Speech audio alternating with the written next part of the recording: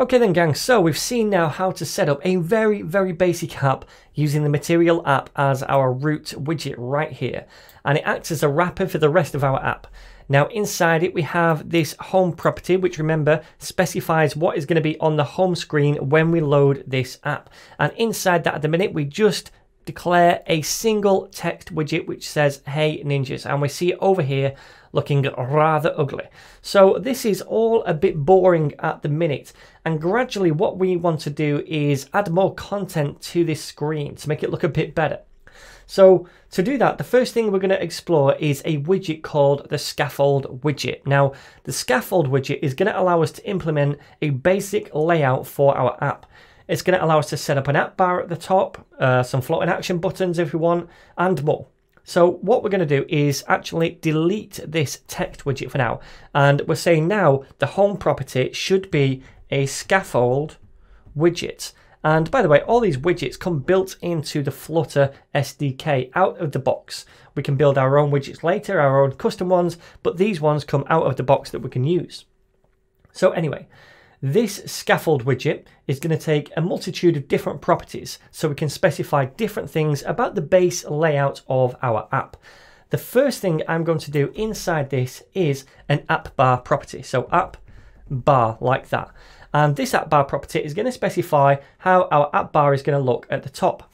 Now the value of this property is actually just going to be another inbuilt widget which is called AppBar like so. And notice the convention, our widgets are all starting with a capital letter and each new word starts with a capital letter as well. That's the convention of these widgets.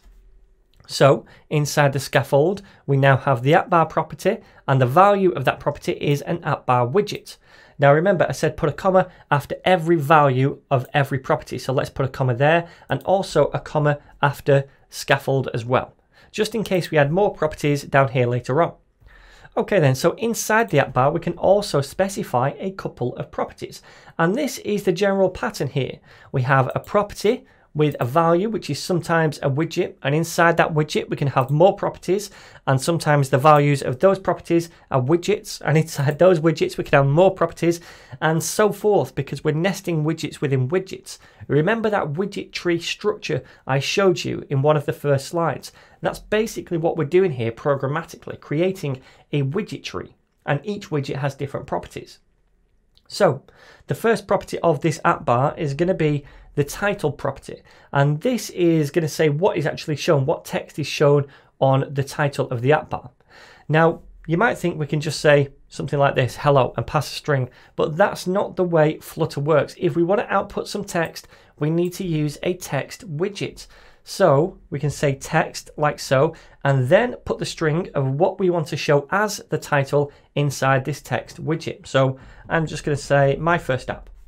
Okay, so let's try previewing this. I'm going to save it now and go to run, and I'm going to go to hot reload right here, or rather hot restart. This one's hot reload. We'll talk more about that later. For now, just click on hot restart. It's a bit like a refresh button for you to see the new screen. So let me press that.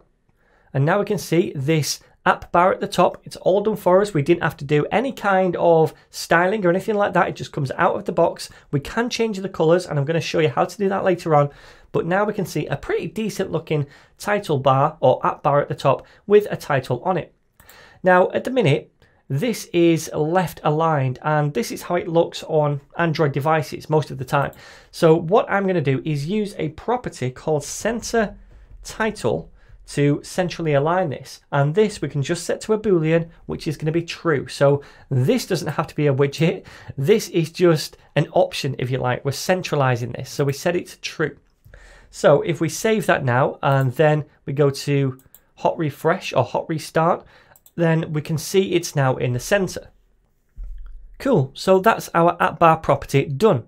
So inside the scaffold now I'm going to add a second property after the AppBar. So let's now, undo that for a start, and let's now go on to the next line after the AppBar, and this time we'll do a body property. Now this property is going to specify what content is going to go inside the body of the screen, so anything under the AppBar over here. Now all I'm going to do is add in a text widget, and I'll say hello ninjas. Okay, so if I now save this and go down to run and press hot restart, we should see this over here, hello ninjas. Okay, so it's quite small, but we'll talk about text styles later on, and it's also in the top left. Now, when we viewed that dummy project, it had the text in the center and it looked a bit better. So now I want to do the same thing, and the way we do that is we wrap this widget inside a center widget. So I'm going to actually cut this from here, and instead of directly putting the text inside the body property, I'm going to do a center widget like so. So a center widget centralizes whatever is nested inside of it. So inside the center widget, we're going to have a child property.